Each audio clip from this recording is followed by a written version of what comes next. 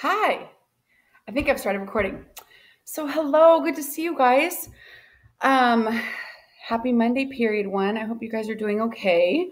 I hope you're getting outside and like feeling the sun and breathing the fresh air and not sitting in your room in your pajamas all day long. Don't do it. Don't do it. Um, I wanted to make a video because I haven't seen your faces and you haven't seen my face. And I think it's important to actually like visually see somebody during this time. So I just kind of wanted to give you a rundown of what's going on for this week.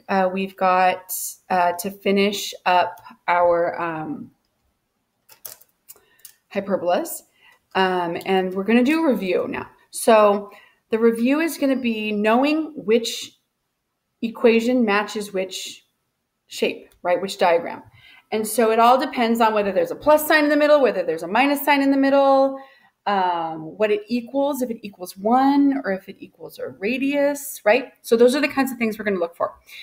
And your assessment, your quiz, your test for this chapter, conic sections, is going to be make up your own equation for a circle, make up your own equation for an ellipse, make up your own equation for a parabola, and make up your own equation for a hyperbola. And it's going to be kind of like we did last time, where I'm going to create a Google document and I'm going to say, like, number 1, write your own equation for a circle and then draw a picture. So your picture can either be using Kami, where you write on it. Some of you posted actual pictures of you like on a separate sheet of paper, drawing a picture of it.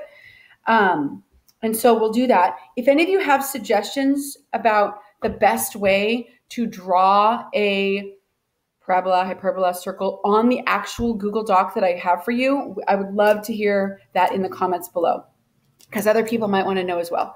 So that's going to be your test. That's how I'm going to assess you. I'm not going to give you something on GoFormative. It's going to be make up your own, and then that way everybody will have a different, focus, different everything will be different for all of you guys. Okay. So that is it. Keep checking in as far as attendance every day.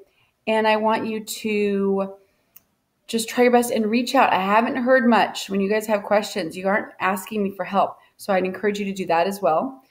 And yeah, that is it. You can expect your test on this chapter to be, I think, on Thursday.